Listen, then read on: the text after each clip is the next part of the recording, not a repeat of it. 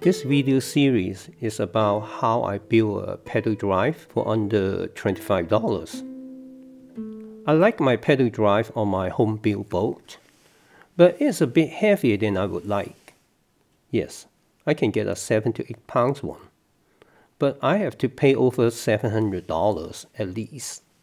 Therefore, I look into a simple way to build one that may weigh about 3 pounds.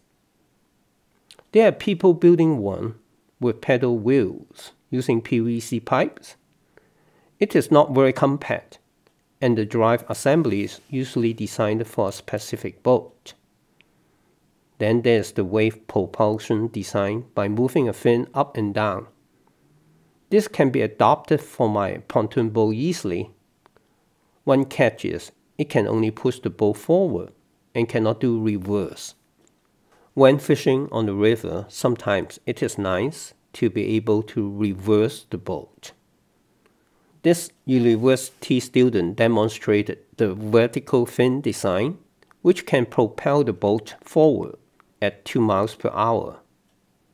There are other similar designs also, but as you can see, they are pretty bulky.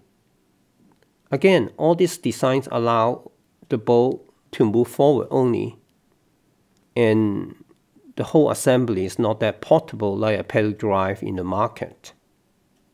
I'm going to build an experimental pedal drive that is substantially more portable. Hopefully can fit into a regular kayak that supports a commercial pedal drive with minimal modification. It will allow me to go forward and reverse in my pontoon boat. It will weigh 3 to 4 pounds. And cost less than $25 to build. I don't want to set the expectation too high in terms of performance. That is, if I can hit 2 miles per hour, then I will be very happy. Please stay tuned and I will share my build progress in my next video within a week. Be sure to show your support by subscribing to my channel and also give me a thumbs up if you like my video. Thanks for watching. See you.